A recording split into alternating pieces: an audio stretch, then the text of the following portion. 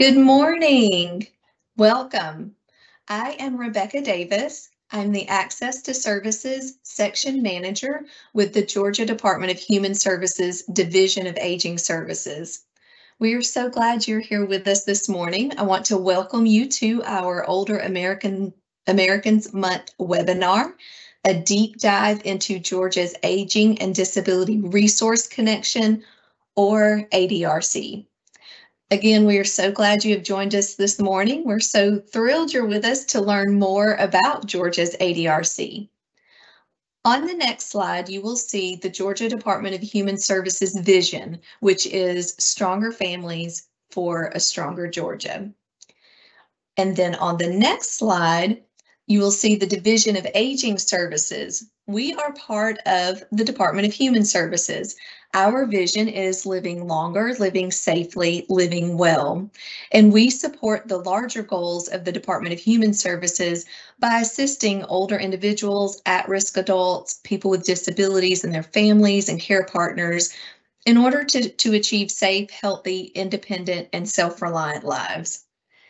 I want to take the opportunity to introduce you on the next slide to the Access to Services section, which again sits within the Division of Aging Services. Within our section, we have 4 teams. You'll see those listed here. The first, which has the orange arrow pointed to it, is the Aging and Disability Resource Connection, which you're going to hear all about today. You're going to learn from the experts on our team. We also have other programs, including our dementia programs, our elderly legal assistance program, and the Georgia State Health Insurance Assistance Program. And that team is our Medicare counselors, our SHIP team. So on the next slide, you will see a breakdown of our ADRC team. We have a team lead, and then we have various staff on the team. And so that you can see who you will be hearing from this morning, on the next slide, there are photos of each of the team members that you'll see, and that you will hear from this morning, rather. You will hear from Tori Windsor-Foisey. She is our ADRC specialist and works with our ADRCs throughout the state of Georgia. And then next, you'll hear from Naquan Escort, our options counseling specialist.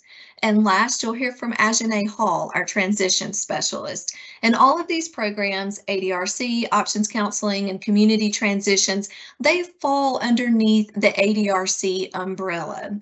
So we are so glad you have joined us this morning to learn more about the ADRC and the great work that is being done in communities throughout Georgia.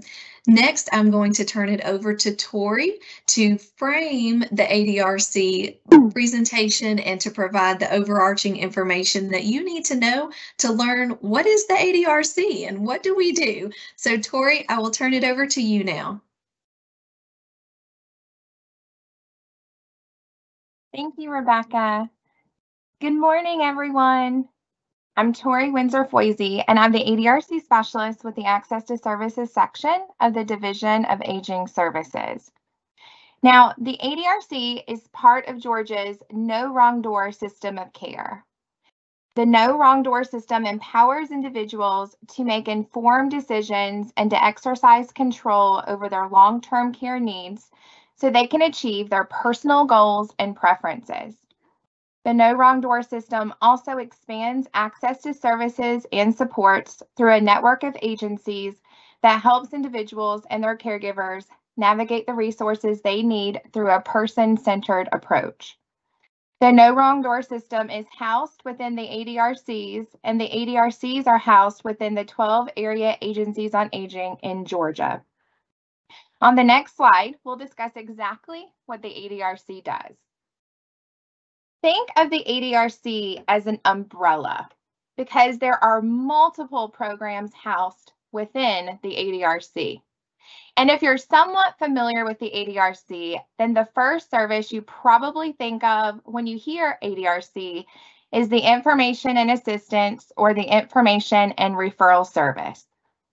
In each of the 12 area agencies on aging, there are ADRC counselors who are answering the phone and contacting referrals to discuss available long-term care services and supports with older adults, individuals with disabilities, and their families.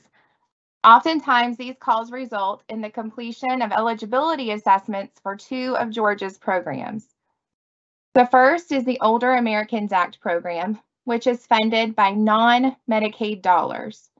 You'll often hear this program referred to as the Home and Community-Based Services Program, and it houses services such as home delivered meals, homemaker services, personal care assistance, and respite care. Senior centers across the state are also funded by this program. The services under this program are somewhat limited, though, so the ADRC specialists often have to add individuals to waiting lists for certain services under the program due to limited funding. The second program the ADRC specialists assess for is called the Elderly and Disabled Waiver Program, or EDWP. Now, you'll often hear this program referred to as community care or CCSP in the community. So if you do, then please know that they're referring to EDWP. EDWP is funded by Medicaid. So individuals must meet certain resource and level of care criteria in order to be enrolled into the program. But the program offers many of the same services as the Older Americans Act program does, including home delivered meals, homemaker services, personal care assistance, and respite care. Additional services offered under this program include an emergency response system, assistance with paying for an assisted living, and structured family caregiver, which is when a family caregiver can be paid to provide care to their loved one. There's not currently a waiting list for this program in Georgia. The goal of both programs is to keep individuals out of the nursing home and in the community for as long as possible, if not indefinitely.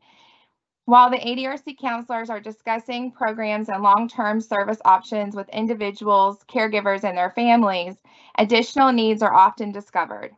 If the ADRC does not offer the needed service directly, then the ADRC counselor will refer the individual to any available community resources to meet his or her needs. ADRC counselors do this through the use of the statewide resource database called EmpowerLine Pro, or ePro. And this database is simply a website that houses the most up-to-date resource information in Georgia. Resources are always being added to this database as long as they meet certain guidelines, and the database is updated annually because, as we all know, things change from year to year. By utilizing this tool, the ADRC is able to provide accurate, unbiased resources and referrals to provider organizations in both the public and private sectors to help meet the unique needs of the individual and their families. Now, in addition to the information and assistance or information and referral service, there are actually 2 other programs housed within the ADRC. Those programs are the Options Counseling and Community Transitions programs, which you'll hear more about in just a few minutes. On the next slide, I want to demonstrate how vital the ADRC and Georgia's No Wrong Door system of care is. So I want you to sit back and take a moment, and I want you to imagine that you or your loved one are in need of care. And you're in need of care right away because you didn't think to apply for assistance earlier in your journey because you didn't need it then. Now, you're new to this whole thing, so you're not exactly sure who to call. So you turn to Google and contact an agency you think can help. A friendly voice answers and explains that they're happy to assist with the services you need for only $25 an hour. Unfortunately, you have to tell the person on the other end of the line that you're unable to afford this because your medication costs are too high. When you ask if she knows of anyone who can help, she kindly says no and hangs up. So you go back to Google and call yet another agency for assistance. Just like the other, the agency can assist if you're unable to pay, but they're kind enough to give you the contact information for another agency who they think may be able to assist you. So you call. To your relief, that agency can assist with reducing your or your loved one's medication costs, but they're not able to assist with the in-home services that you or your loved one needs, and they're not sure who can. So you again turn to Google for help. After contacting 3 more agencies, you finally find an agency who can assist, but the requirements are different than they were at the last agency. Luckily, you or your loved one are eligible, so an assessment is completed for the needed service.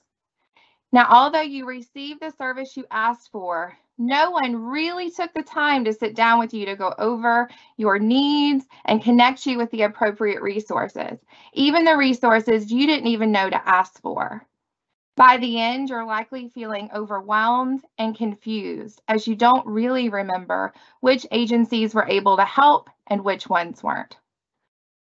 This is what it was like before Georgia adopted the No Wrong Door system of care, and it really demonstrates just how vital both the ADRC and the No Wrong Door system is. Specifically, Georgia's No Wrong Door system is important because it provides a single point of entry for information and assistance to not only individuals needing public or private resources, but also to professionals seeking assistance on behalf of their clients, as well as to individuals and their families who need to plan for their future long-term care needs. The No Wrong Door system also serves as the entry point to publicly administered long-term supports, including those funded under Medicaid, Older Americans Act, Veterans Health Administration, and other revenue streams. This streamlined system where information is easily available and counselors are trained on multiple agencies and resources assists make the process of obtaining assistance easier and reduces confusion for individuals and their families.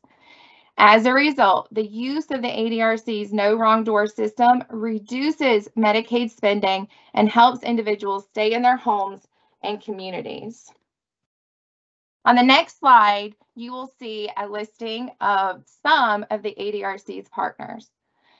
Because the individuals and families we serve have such unique and specific needs that often can't be met by one agency, the ADRC and No Wrong Door system of care partners with a vast network of agencies to help meet their needs.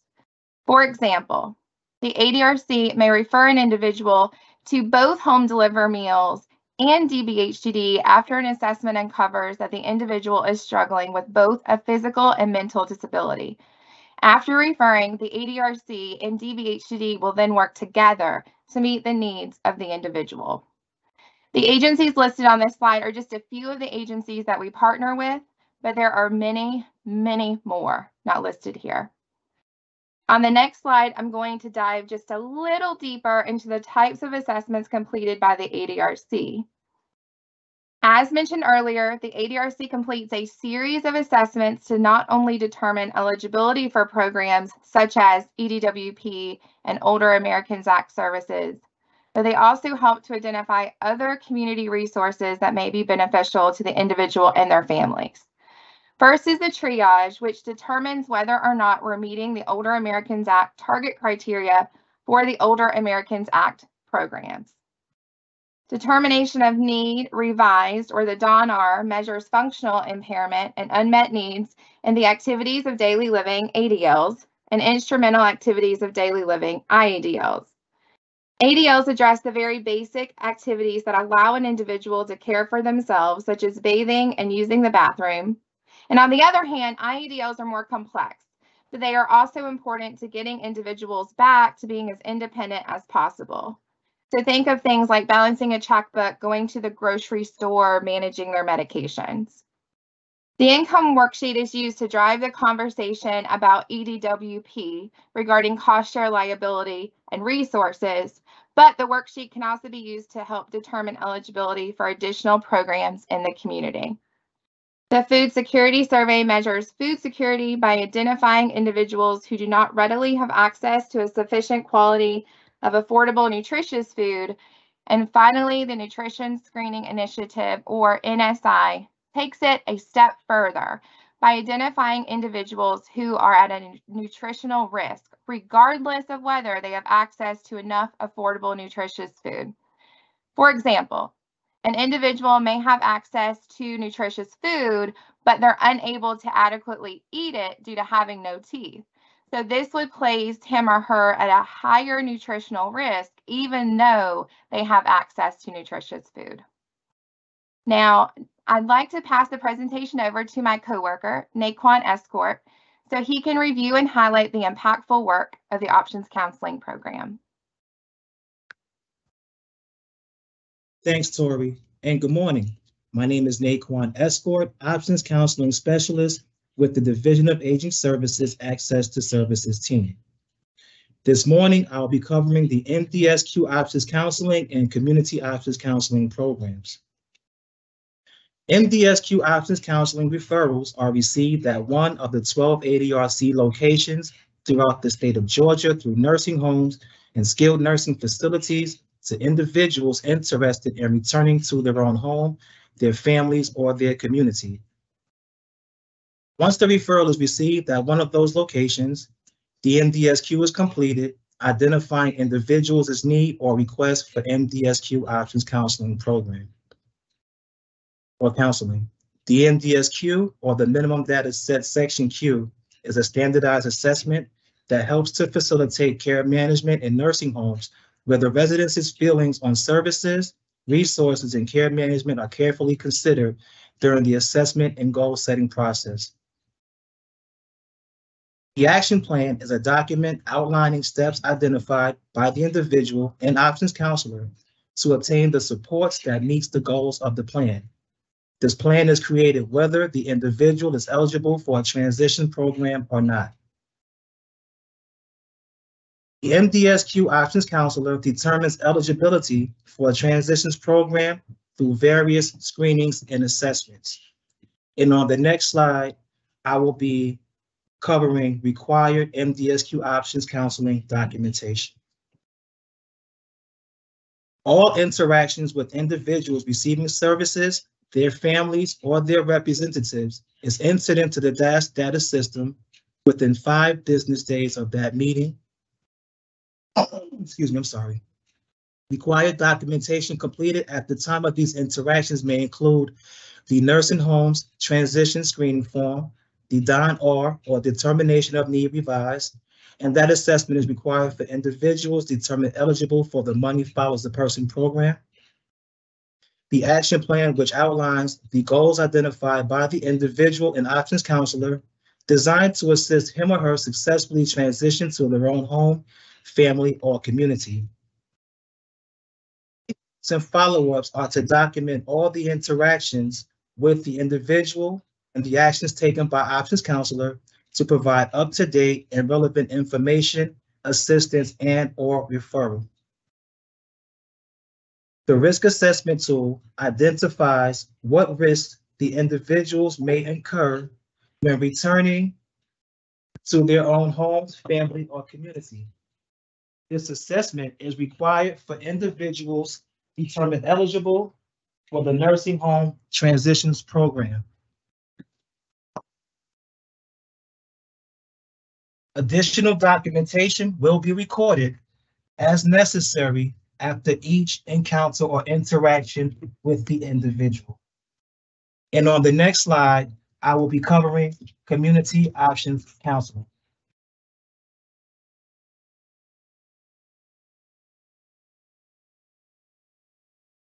The Community Options Counseling Program is available to anyone contacting the ADRC who is still currently living within their own homes, with their families, or in their communities. Individuals' interaction with community options counselors are for various reasons, such as some are requesting information or advice concerning long-term support services. Others may have been referred to the ADRC through a critical pathway provider, such as hospitals, assisted living facilities, and other community-based organizations or agencies, while some individuals may have had a recent significant change in their life situation and need help looking for assistance or supports such as food, housing, and assistive technology. Many of these individuals may have long-term support services needs, but are unsure how to access them, or they're just unsure what benefits are available to them statewide or locally within their own communities. So having a community options counselor with a resource database who can alert the individual to benefits and services available to them fills a huge void for many of our aging and disabled consumers. Slide, I'll be discussing activities and actions taken by the Community Options Counselors. Goals of the Community Options Counseling Program is to ensure the individual is comfortable with the assistance they are receiving. One way we as professionals try to comfort these individuals and their families is by delivering options counseling services in the settings and by the methods desired by that individual. Some of the various settings options counselors may facilitate these interactions with our consumers include over the phone, their place of residence, medical practice where they receive their care, hospitals they visit, agencies who are currently providing services to them, as well as any other location deemed safe by the options counselor. Options counselors will assist in making appropriate connections to community-based services that may include, but is not limited to, the SHIP or State Health Insurance Assistance Program, who provides who provides education on Medicare, financial assistance such as rent, utilities, employment assistance, mobility and transportation assistance, as well as peer supports and food security. Options counselors will also assist in facilitating future planning, which is essentially talking to individuals and their families about supports and services possibly needed in the future. Options counselors will also be providing decision supports, assisting the individual in evaluation of various resources and pathways to include the pros and cons of specific options presented to them. Options counselors will also relay language appropriate information to the individual in the language of their choice, making sure to be mindful of any use of professional jargon and confusing and minute details. They will also complete a written action plan with the individual outlining their goals, as well as steps and supports necessary to assist them in being successful and remaining in their own home and community. Actions to community supports will also be provided to the individual that will coordinate their eligibility determination for each connection or referral made. And a follow-up will be initiated after 30 days of completion of the action plan to determine if the services, resources, and/or referrals were successful. This follow-up will also determine if any resources are outdated, ensuring all information and assistance is up to date, relevant, and viable. On the next slide, I'll be covering benefits of both MDSQ and Community Options Counseling programs. Both programs are currently being offered to individuals at no cost through the ADRC. Options counselors conduct face-to-face visits with the individual, which is great for those experiencing social isolation. Virtual visits are also encouraged depending on the circumstances of the individual. Having an options counselor can also help to prevent a crisis situation by providing the individual with an active ear, as well as a connection to emergency services if necessary. Options counselors are also able to connect individuals and their families to a range of options and services geared towards providing support and promoting a successful and safe transition back to their own homes, or allowing them to stay home without the threat of institutionalization.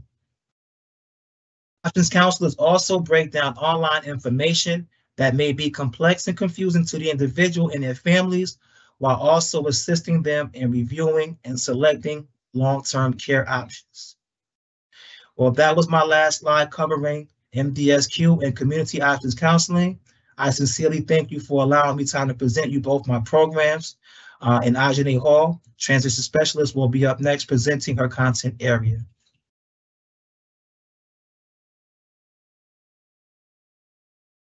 Good morning. My name is Ajane Hall. As the transition specialist, my role is to ensure individuals transition home safely through our community transition programs. Money Follows the Person, also known as MFP, and Nursing Home Transitions, also known as NHT.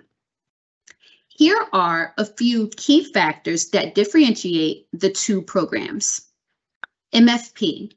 The individual must meet minimum of 60 days in a facility, have Medicaid as a payer source, and enroll in a community Medicaid waiver. NHT. The individual must meet a minimum of 20 days in a facility. Although there is no income resource limit, which I will explain later, the individual must be at least 55 years or older. Both programs provide services 365 days post-discharge. On the next slide, we will dive deeper into Money Follows the Person. Money Follows the Person is a 10-year demonstrated grant awarded to the state of Georgia and is administered by the Department of Community Health. MFP utilizes home and community-based waiver services coupled with MFP transition services to resettle Medicaid-eligible individuals currently residing in inpatient facilities, for example, nursing homes, hospitals, and/or psychiatric residential treatment facilities. Participants are eligible through Medicaid waivers meeting criteria for age, blind, and disability, physical disability, traumatic brain injury, independent care waivers program, all between the ages of 21 to 64, in addition to older adults 65 and older. On the next slide, we will dive deeper into nursing home transitions. Nursing home transitions was established July 1 of 2016. The goal was to provide funds to transition 167 seniors from nursing homes into the community setting. 7 years later, we continue to transition seniors to the community utilizing $1 million per year. NHT is designed for individuals who are 55 years or older. Participants' gross monthly income must be less than the average cost of care for a nursing home in Georgia, which is $9,034. And this is why we say there's no income limit. Our demographics and our clients we cater to typically do not gross an income of $9,034 per month. In addition to the minimum 20-day consecutive stay in a facility, individuals must be a U.S. citizen or show proof of legal status. On the next slide, we will learn the role of transition coordinators. The Area Agency on Aging and Centers for Independent Living will provide leadership in representing the needs of individuals who are aging adults and/or living with disabilities. Transition coordinators take on the role to provide guidance and assistance with transitioning participants from the facility setting into the community. Transition coordinators gather documentation, assist with arranging home modifications, locating housing, and overall support to assure participants remain in the community. One example of support post-discharge are monthly contacts. This is designed for the transition coordinators to check on the participants and to reassure that they are remaining safely and acclimating into the community. If you have any questions for any of the programs, please submit them in our Q&A section and we will review them at the end. I am now going to turn it over to Tori, and she will let you know how to connect with the ADRCs.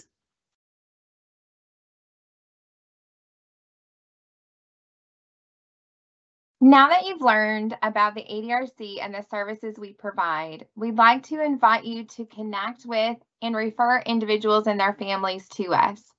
So our contact information is listed on this slide, as well as the 12 area agencies on aging who are across the state. On the next slide, you'll see a screenshot of our website.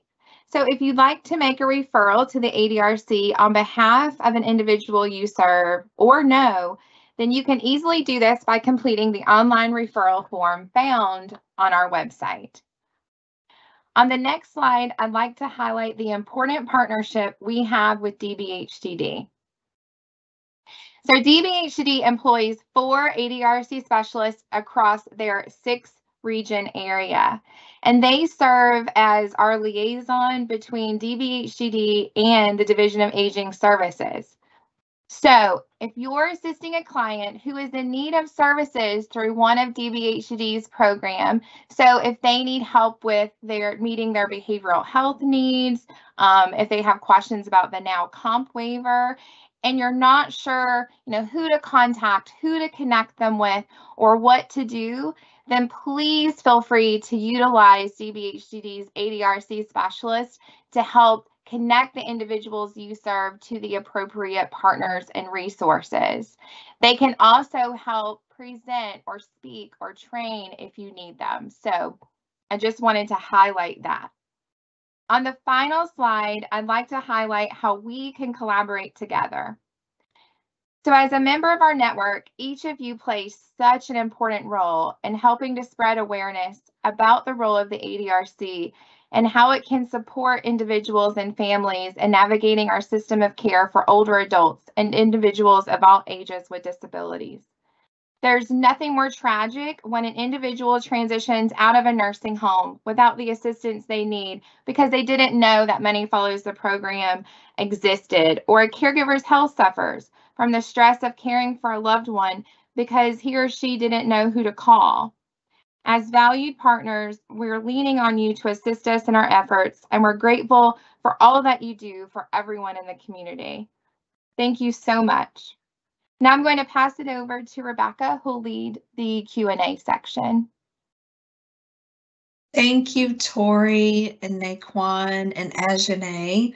That was a lot of information. As Ajane mentioned earlier, if you have questions, please put them in the Q&A. We'll give it a few minutes for your questions, and I'll take a look at the Q&A. I did want to mention that the website for Georgia's ADRC is in the Q&A, so make sure you take a look at that. You'll have access to a lot of information, how to connect to the ADRC. All of that is on the website. So team, we do have a few questions that have come in, so I will field those. Tori, the first is around the ADRC assessments. How much care can be provided to clients under the programs the ADRC assesses for? Absolutely, it's a good question. First, I'd like to say that neither program, the Older Americans Act or ADWP, can provide 24-hour care, and I think it's really important to understand that. But having said that, both programs really look at the specific needs of the client. However, I do want to have a caveat to that. I want to say that the services offered under the Older Americans Act are more limited than they would be under EDWP. So, for example, clients may only receive 4 to 6 hours of service under the Older Americans Act program, and that would be per service, where they could get more under EDWP. But that one depends on their needs specifically, but it will never be 24-hour care. So, thank you. Yeah, no, thank you. Okay, I'm looking through. Naquan, we have a question about options counseling. What are best practices for dealing with confusion and friction with nursing home staff referring consumers for options counseling? That's a great question. Thank you. I would say initially is to try to build a rapport with the staff. Try to make sure that you have an open line of communication. If things are confusing, just try to make sure that you explain it the best way that you can without, and being mindful of your tone. Sometimes we can have, tone and written language that can, make the situation a little bit more frustrating on both ends. But also, if you do experience not being able to make any headways, to make use of your team leads to try to help to bridge the gap in communication. Okay, thank you. Ajane, I see a question here. Can a client use a combination of hospital and nursing home days to qualify for a transition program? Oh, that's a great question. Yes. So the answer is yes. As long as the days are consecutive, it can be a combination of any inpatient facility to meet criteria and eligibility for both money follows the person and nursing home transitions. Thank you. Tori, we have a question about DBHDD services. For DBHDD services, will someone assist the client with filling out the application?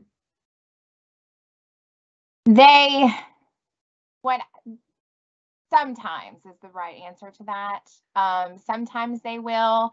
A lot of times what they'll do is they'll refer it to like the Family Support Services program and they will assist. So sometimes they will, but not always. And I don't think they do it as much as they used to. I think they used to do it more. But I would highly suggest you can send me an email and I'll give you the ADRC specialist over at DBHDD because they may be able to help with that as well. So. And then we had a question, what is EDWP? EDW, it stands for the Elderly and Disabled Waiver Program. So you'll often hear community care or SOURCE is what you'll hear it referred to as most likely. But it's Georgia's Medicaid waiver program designed to keep people in the community instead of having to go into a nursing home. But the qualifications are different. So you don't go to the Department of Family and Children's Services to apply. You have to apply through the Area Agency on Aging. And because the application has to come from a case manager or a nurse from EDWP, so they refer you, and it can provide, quite a bit of care, but it won't be 24-hour care. I hope that answered the question. Sure, and if not, you all please definitely put in the Q&A. So Tori, you and I might need to tag team a little bit on this question, but it's around services for people living with dementia. Can you tell me how a family would start to receive services for a family member with dementia? How they would start. I would have them call the AAA or the single point of entry, the 1-800 number on the slide, and hit option 2 just to start talking to the ADRC specialist about what the specific needs are and to help plan.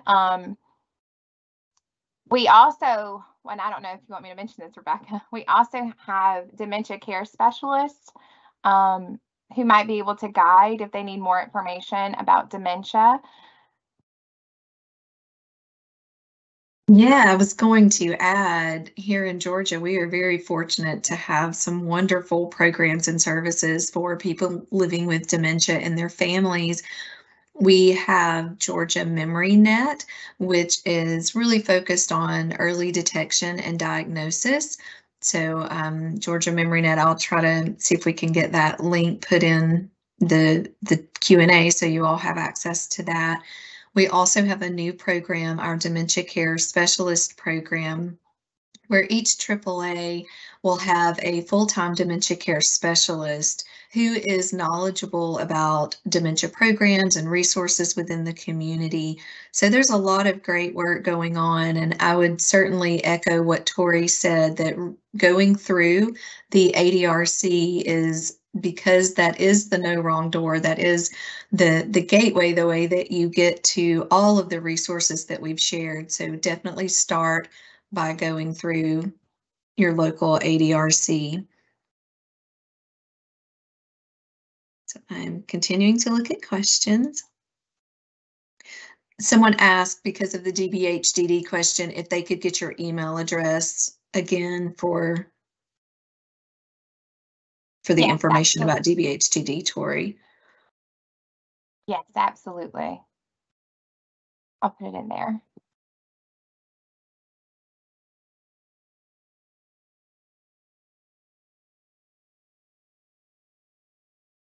I want to make sure I don't skip anything. There's several in them.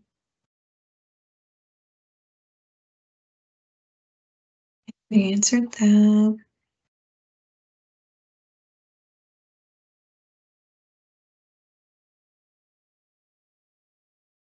Tori, this is a question you might know the answer to. Where would we start with trying to find out how much funding, if any, would be available if we decided to put our loved one with dementia in an independent living center? Are you talking about just like a regular senior independent living and not assisted living? So that would be, if you want to know how much care may be available, I would talk to, start with the ADRC, but that might need to go to options counseling or case management. But I will say this, although 24-hour care is not provided, sometimes you can get creative and you can piecemeal things together. Like maybe you do the Medicaid waiver and you're getting 6 to 8 hours of care a day, 5 days a week, and they're a veteran. So then you apply for veteran services and you can get more care. So there's different options that you have to piece it together. So really sitting down with someone to really discuss that and their specific needs is really important. So it could start with the ADRC, but that might go over to options counseling for a little deeper dive.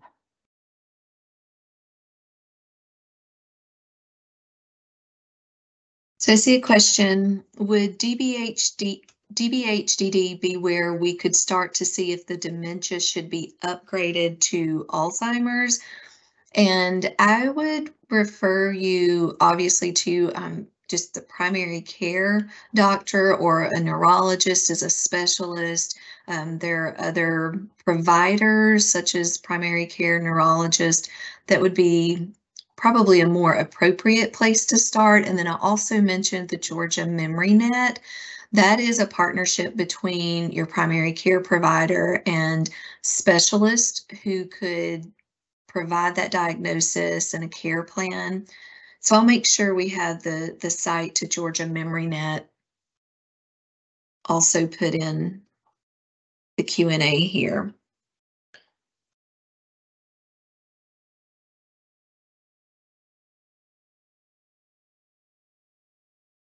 And someone had asked earlier about assistance with applications. So seeing this question about DBHDD, the Centers for Independent Living can also assist with applications if a consumer requests as well. So Tori, you were talking about that earlier, getting assistance from DBHDD, but the CILs might be able to help with that as well. Okay. Okay, Ajay, this is a question about transition programs. Does anyone follow up with the people who transition out of nursing homes and into the community to make sure they are safe and getting cared for? And I know you mentioned a little bit about that earlier, if you could talk more about that. Yes, thank you. So for Money Follows the Person, there are monthly contacts each month for the duration of the time the participant is in the program, which is 365 days, equaling up to a year. So each month, the transition coordinator will give a phone call or set up an in-person time to meet with the consumer just to make sure everything's fine, and also providing support in addition to any needs that the client may need, as long as it's within the realm of their budget. For nursing home transitions, NHT, the policy requires 6 months of monthly contacts. However, there are still 6 months remaining for that client in the program, and the transition coordinator will always still be there as needed to provide any support or assistance through the duration of the time the client's in the program. Thank you. Going back to, we do have the Georgia Memory Net. link in the Q&A, and someone had asked, thank you all for putting the map back up.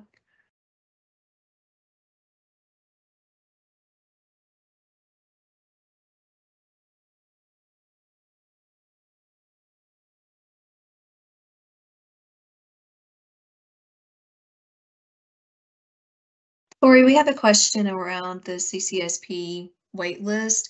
With the wait list for the CCSP waiver, what is the typical timeline for a client to remain on that list? Right now, there's not a waiting list for EDWP, the Medicaid program in Georgia. However, I say that, but there's still about a 60 to 90-day delay before services start to get them through the entire process. So even though there's not a waiting list, it's still going to take up to 3 months to get them enrolled.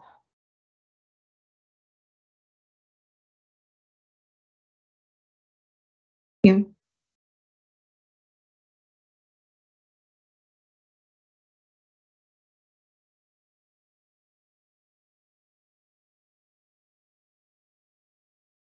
All the questions, see if we have more that have come in.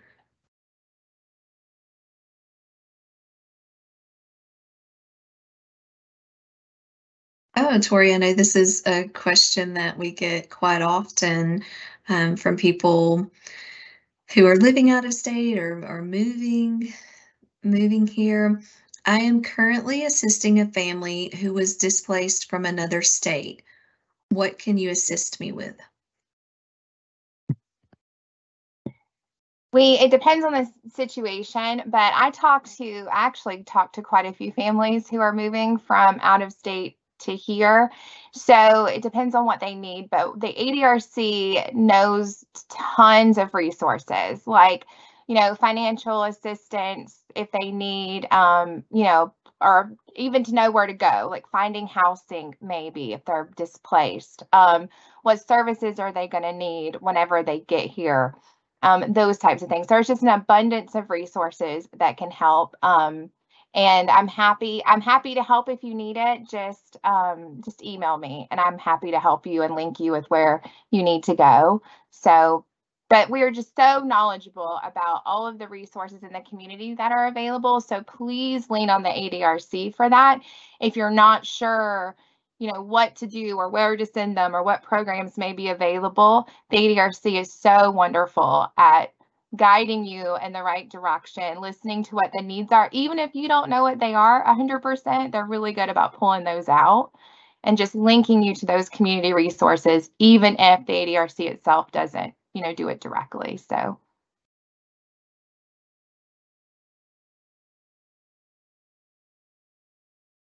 And the next question, I think, is one that we could all take and maybe provide a response to. How do consumers usually learn about these programs discussed in the session? And we've heard of our ADRC being referred to as the best kept secret. So there is outreach that is done on different levels, both at the local level, within regions, as well as from the state level, to really raise awareness around Georgia's ADRC, the 866 number, the website you see there, trying to get that information out to folks. And then, especially at the local level, there are outreach opportunities at different events, such as health fairs and other symposiums that are hosted. So there are boots on the ground trying to get the word out, and then there's advertising that takes place. So Tori, Naquan, Ajane, anything you would have to add there around, how would people know? How would consumers know about these programs?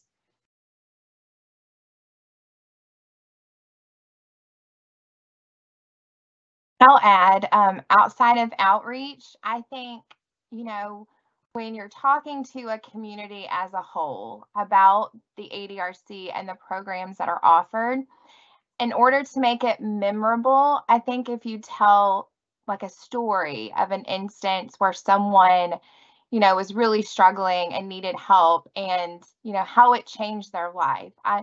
if you've never experienced it, especially the Medicaid program, it is truly life-changing. I have seen it. So I think telling like those, of course, keeping HIPAA in mind, so you're not going to say their name, but just telling the overall story just helps to make it memorable so they remember the next time they need to. Because sometimes we forget, after outreach events. Hope that helps. And just to follow up, options counselors do provide outreach to all potential referral sources, such as the skilled nursing facilities, hospitals, and community-based organizations. So we pretty much try to reach out to people who are, providing direct care to our potential consumer base to try to alert them to what kind of services we provide to try to assist in getting those to getting out the word.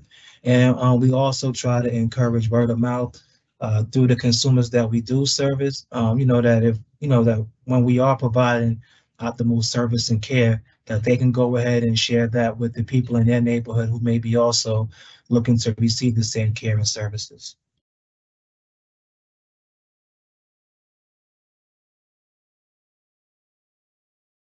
Okay, great. Thank you. So help us get the word out for sure. So we have a follow-up question, Tori, around the 60 to 90 day window, not wait list necessarily, but window for CCSP. Based on the 60 to 90 day window to get a client enrolled, is that from the point of receiving the referral to the service provider accepting the case, or do you mean just moving the client onto the waiver through the case management agency? Moving the client through. So that's once the ADRC sends it to the case management agency, it can still be 60 to 90 days after that. It's a good question.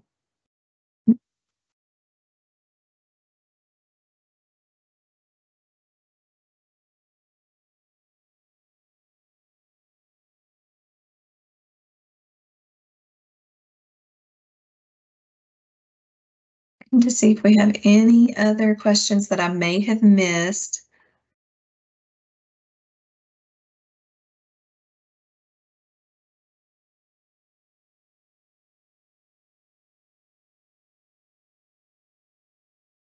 Again, if you all have questions, please put those in the Q&A. If not, we can wrap our time up together this morning. We're so glad you have joined us, and thank you for your questions and your engagement.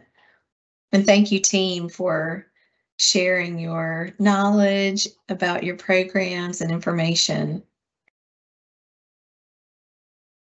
I'm gonna check the Q&A one more time. You guys double check me if you see questions I may have missed.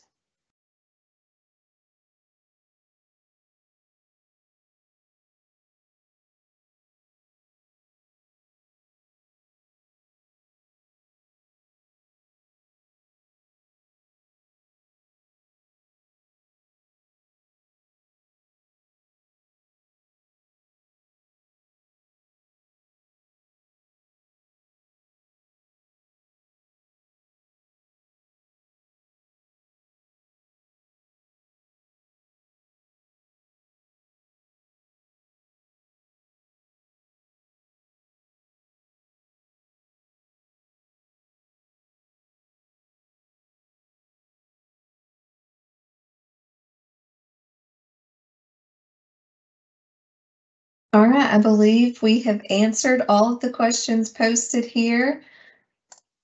And there's some that have come through that I think may have been sent a direct message. So look,